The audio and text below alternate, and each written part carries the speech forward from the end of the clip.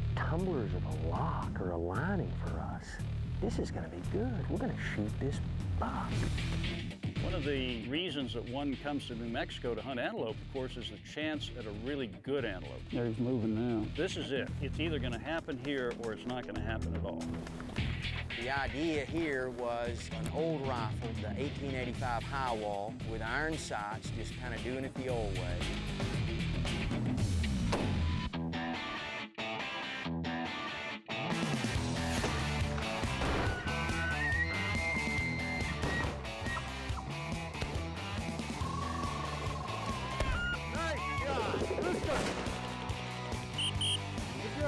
Right here.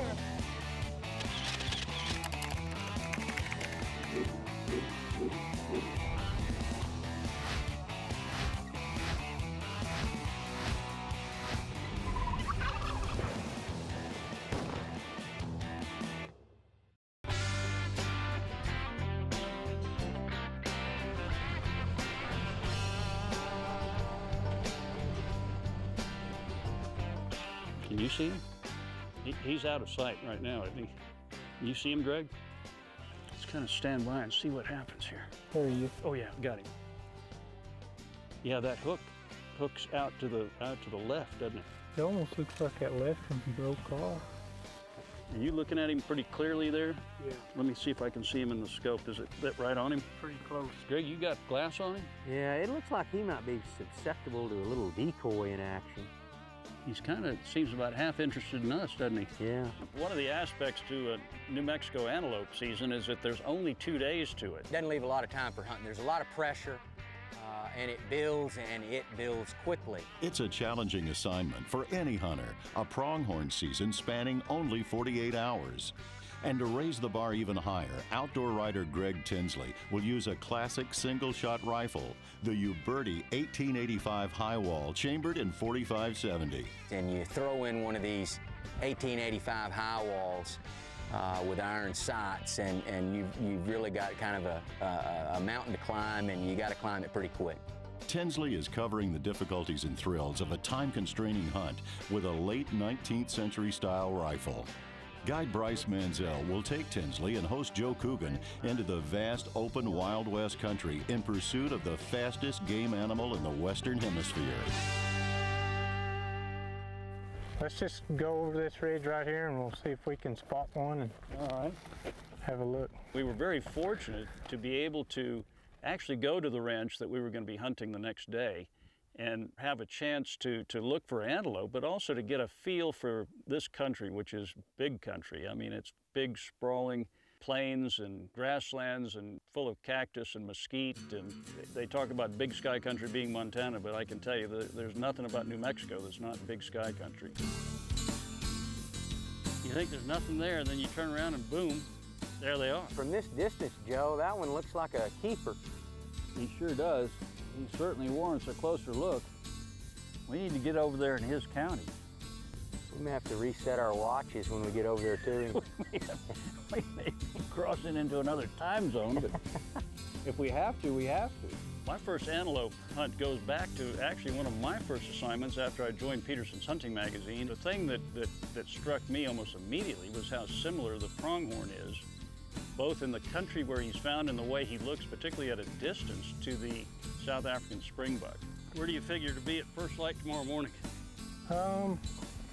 Probably on the east side of this. Is that country we can't see from here? Yes, sir. Well, then it's a long way from here, isn't it? Long way. This antelope hunting, a lot of times it's covering country, and we had a whole lot of country to cover, tens of thousands of acres. So anyway, we're stretching our legs, and next thing you know, tarantulas were out moving around. Joe, pick that up. Pick it up. I need to get a shot of it. You pick it up. I wish my wife was here. She loves spiders. Like not. He's always got in the back of his mind ideas for what's going to be interesting to illustrate the article or the field test or the column, whatever it might be that he's going to be writing. Joe, can you kind of hold still? I'm shaking like a leaf, man. Greg, I think, a little more concerned with what that tarantula might do if he were to jump onto him.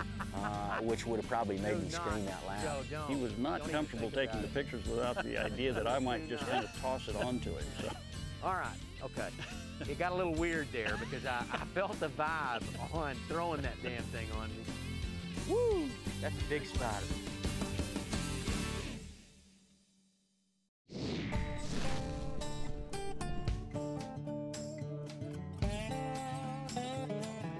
New Mexico is big. You can see stuff coming for miles. There's a horizon line. It is, in fact, the land of enchantment. You can tell he's obviously a dominant buck because he's with the does. Culturally, it's one of the neatest places in the world. It's one of the oldest places for civilization, certainly in North America. This is big country.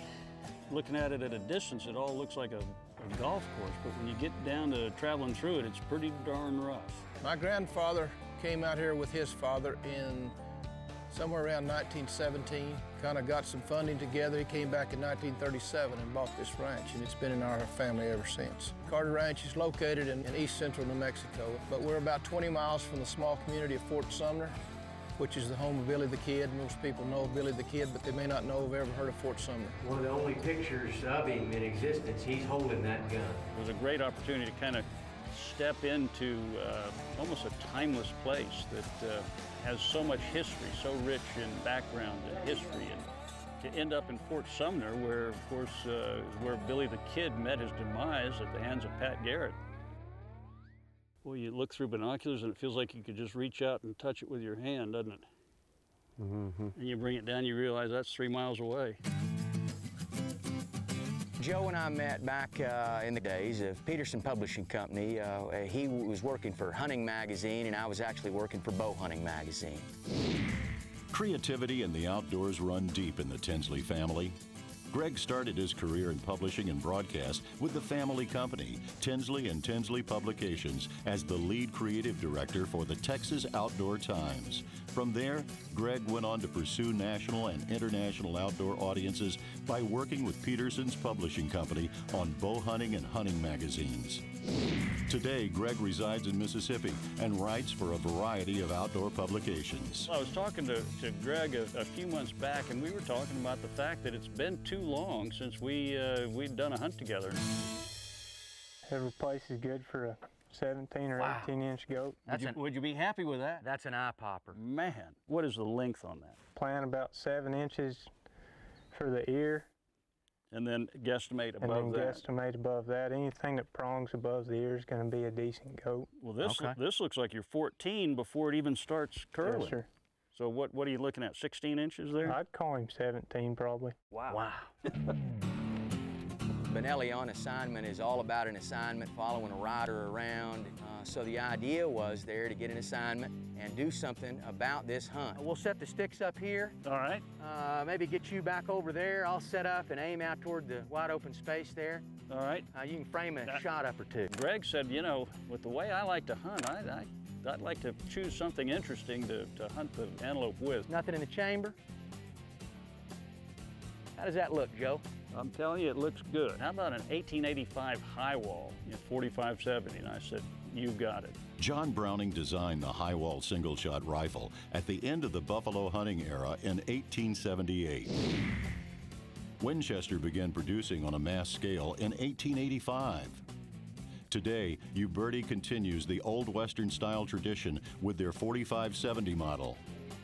Just like the original, Uberti's model is designed with a tang-mounted rear sight for long-range shooting, a feature most definitely needed on this pronghorn hunt. That first morning sighting in was his chance to become familiar with it, and he had a little bit of a struggle with the iron sights, as anybody does who's not, familiar with them. Wow.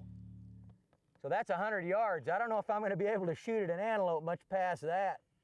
Well, with my abilities. Then you better get ready to crawl. I've got some Federal Power Shock in a 300 grain Spear, hot core soft point bullet. That is a lump of lead. The 45-70 government cartridge was named for the 45 caliber bullet with the cartridge case holding 70 grains of black powder. It was adopted by the U.S. military in the 1870s. Federal Premium Ammunition continues production of this caliber under its Power Shock brand, providing proven performance and consistency. So we were able to walk those iron sights in on target, get the gun fairly familiar with it. Put it in the middle. All right. Here it goes, live round. Boy, that's when you start feeling like it's really gonna happen, like you're actually gonna get to go hunt antelope with something really, really cool the next day. That'll work. That'll work. That's minute of antelope at Sweet. 100 yards. Beautiful. That looks like the kind of bullet that could take an antelope down.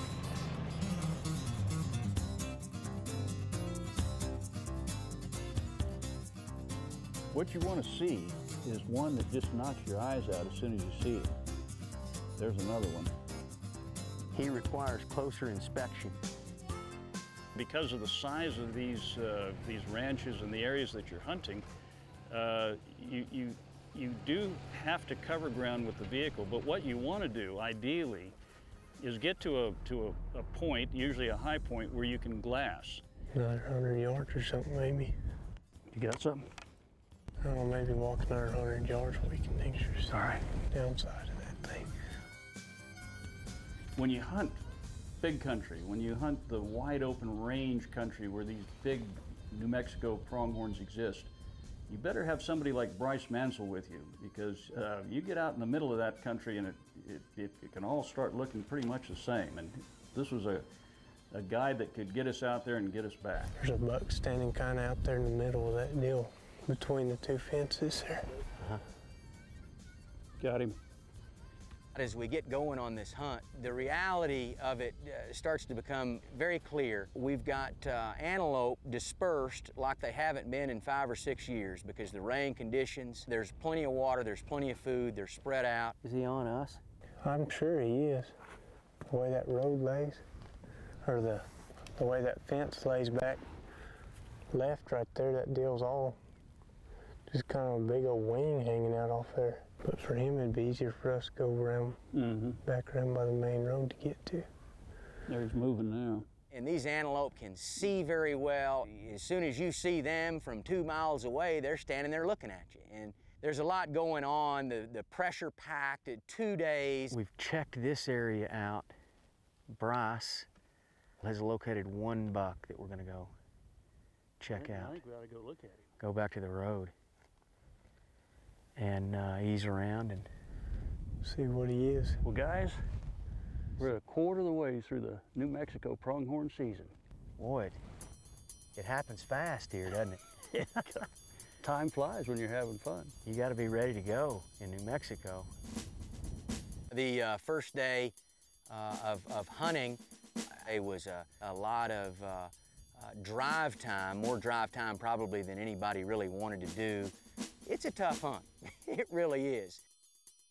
The first day, we basically covered ground with the vehicle, and with the idea that hopefully we might spot something that was reasonably close to the vehicle, and that we could then, make a plan to stalk.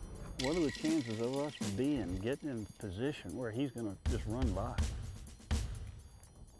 Slim and none. But what in fact we found was that everything was pretty wild, to be honest. It was not very tolerant of the presence of a vehicle. He's moving. He is not staring at us. I mean, he's looking this way. Eventually he's going to run into a river he can't cross. It's called the Pacific Ocean. Everybody needs to be a fair chase hunter, but there are different degrees of fair chase hunting. And when you go with one of these old guns, whether it's an 1885 Uberti or a flintlock, boy, you can really make it as tough as you want to. So it was a frustrating day. I think the best thing to do would be to go back to that road we came in on. Is it always this tough? I think we were all kind of frustrated a little bit with what we'd seen and the availability, the opportunity. So tension a little bit high, but of course we're hunting, we're enjoying what we're doing, and if you can't have fun doing that, then you really shouldn't even be out here. And the sun is there. It is officially down. So Bryce, we're back here early in the morning. Early. First light. First light, be on the road this way. Beautiful.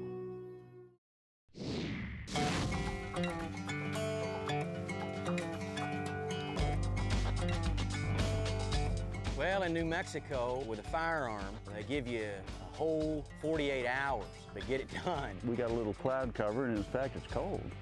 We've got half the season left. Half the season burned. Time to do the deed, if we're gonna do it. What's the plan for today? Oh, I think we'll go up here on this hill and do a lot of glassing and Early? bottom. Glass early? Yep, glass early and off. hunt hard. If we can spot an antelope before they know or aware of us, we've got a chance of getting up on them. On our own 2 feet, get down to within shooting distance of an antelope. Single file, slow, right at him, no side-to-side movement is my thought on this. Make a stalk on this guy? Absolutely. This particular buck had only one doe with him, so we only had the 2 sets of eyes there. He's moving right up to her now. I don't have a fear of him seeing us, I have a fear of her seeing us. I think we ought to take another whack off the distance. Yeah.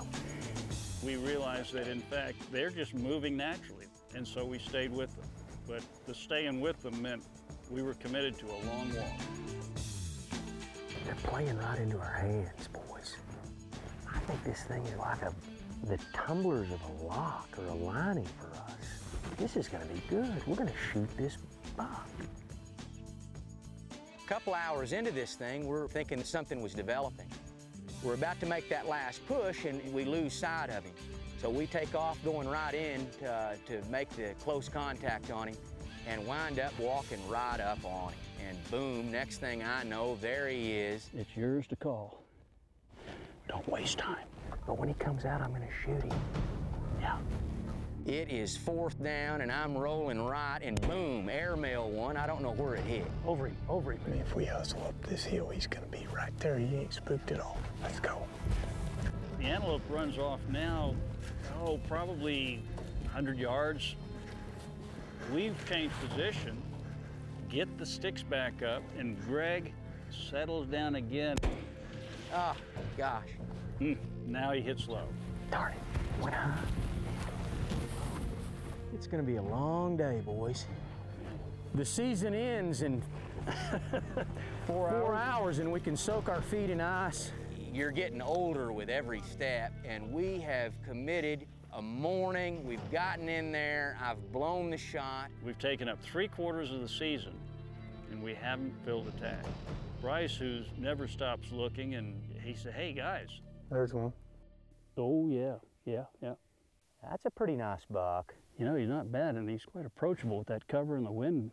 You know, it may be time to get realistic and just maybe me slide over there and see if I can't get a round in him.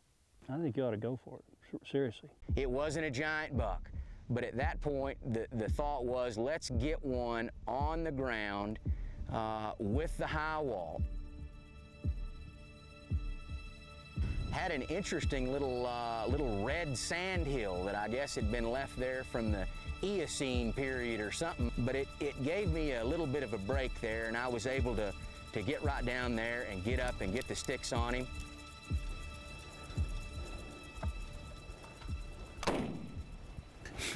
Another miss. But he gathers himself, reloads, down he goes. Greg, well done, man. Good shooting. Woo. That was a bit of a poke. Whoa, what a day, what a morning. Man, looks like we've ended it well for me. How far out is it? Congratulations. Thanks, man. It was a euphoric moment there. He certainly wasn't the biggest antelope in New Mexico or Colorado or the Southwest, but real trophy to me. Nice buck. You're not kidding. Look at the ivory tips on him. Boy, I love their coloration. What a fabulous adventure. It's all about the experience, the friends you have that you're sharing it with, the new friends that you make, and of course I was on assignment. It would have been a real bonus to get something to be able to write a kind of a cool story about our experience and that high wall gun. Get Greg Tinsley's full account of the Uberti 1885 high wall rifle and this New Mexico pronghorn hunt in the 2010 annual edition of Peterson's Hunting Magazine.